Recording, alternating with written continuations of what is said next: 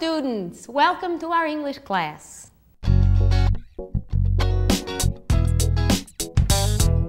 Come with me and see. That's easy.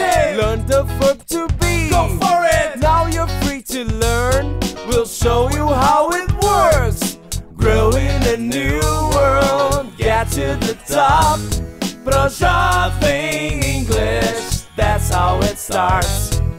Lose your tongue and start to speak it. Learn a new way to do it easily.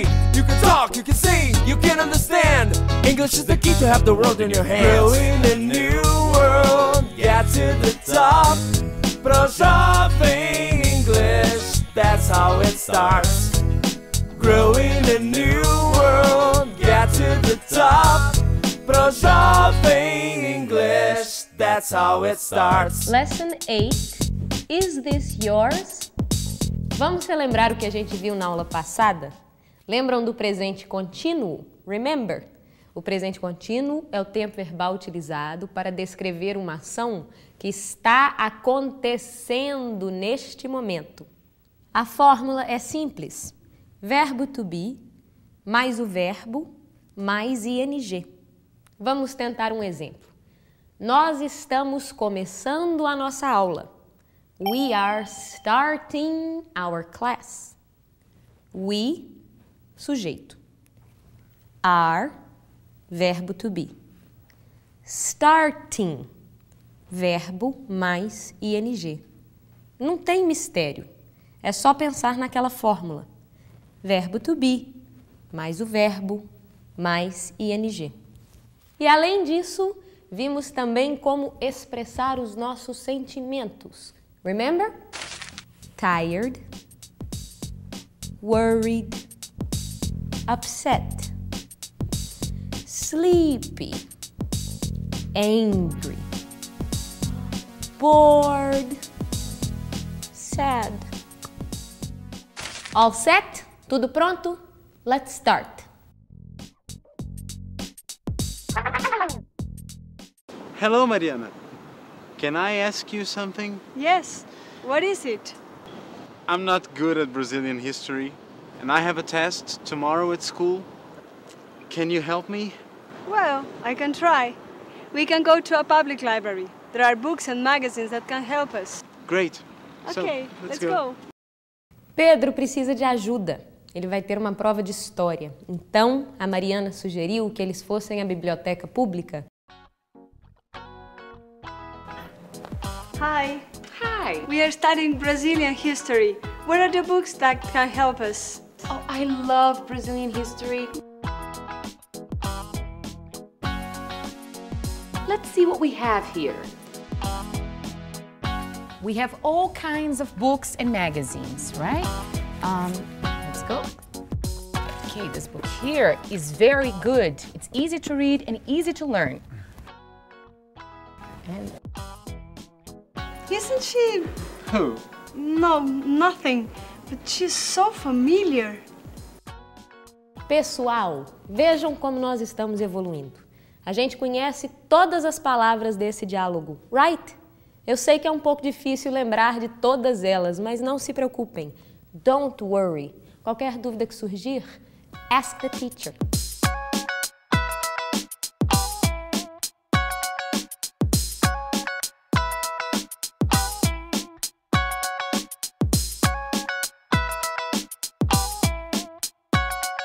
Oh, excuse me. Can I sit?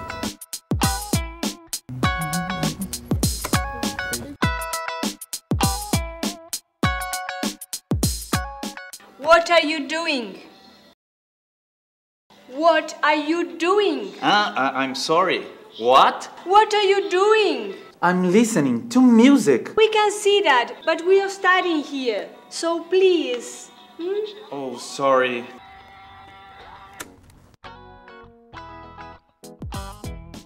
Lembram do presente contínuo? Enquanto ele está escutando música, listening to music, os meninos estão estudando. They are studying. Ou melhor, tentando estudar.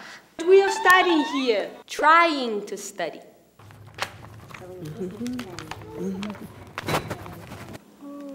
Hey, Your wallet! Is this your wallet? Oh, yes, it is. Oh, man, thank you very much. There is not much money in it, but thank you. You're welcome. Is this your notebook? Yes. Oh, no, sorry. My notebook is red, this is yellow. Is this yours? Yes, it is mine. Your notebook is over there. Oh, sorry. That's okay. Quando o estudante disse sorry pela confusão que aconteceu, Pedro respondeu that's okay, como quem diz, não tem problema, tudo bem.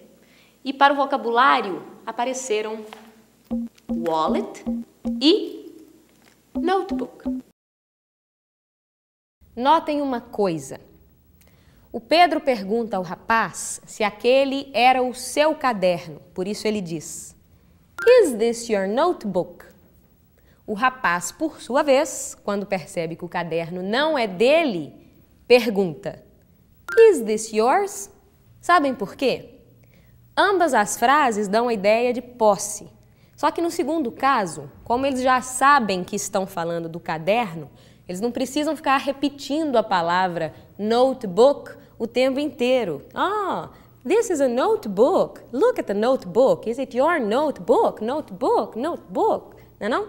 Então eles dizem apenas Is this yours? Vamos rever a cena. Is this your notebook? Yes. Oh, no, sorry. My notebook is red, this is yellow. Is this yours? Yes, it is mine. Vamos aproveitar para aprender as cores, the colors, em inglês. Red, yellow, black, blue, green, gray, orange, pink, purple, white. Oh, this is my pen. And my pencil. Oh, man. Where am I? Thanks, guys. You're welcome. See ya. See ya. So, where are we? Brazilian history, year 64. Can I have a pencil? Yes. I'm going to write all this in my notebook. As novidades no vocabulário são pen, pencil. People, you have to go home now, okay? Really? What time is it? It's 7 o'clock and we all have to go. Okay, let's go home. Is this yours? Yes, that's my backpack. I love this color. My wallet has the same color. Oh, but I love your purse too. I love green. Oh, yes. Green and black are so in these days. Yes, I think the same. And now it's time for our review. Que tal rever as novas palavras de hoje? Pencil, notebook, backpack, purse, wallet, book, magazine. Aprendemos as cores também. The colors. Colors. Red, yellow, black, blue, green, gray, orange, pink, purple, white. Hoje nós utilizamos muitos elementos que nós aprendemos na aula passada para podermos fixá-los melhor e aprender novas coisas. E por falar em aprender novas coisas, a dica de hoje é o seguinte: assistam filmes americanos ou ingleses, filmes em inglês de modo geral, e tentem entender o que os personagens estão dizendo. No início é um pouco difícil mesmo, mas o objetivo é pouco a pouco ir acostumando o ouvido com a língua inglesa. You get it? Even if you don't understand what they're saying at first, don't worry, because in time you'll begin to understand more and then you're going to feel very happy because you learned. Por hoje vou ficando por aqui. Teacher, good luck. They're all yours. In a new world, get to the top. Projovem starts. Lose your tongue and start to speak it. Learn a new way to do it easily. You can talk, you can sing, you can understand. English is the key to have the world in your hands. Growing a new world, get to the top. Projovem English, that's how it starts.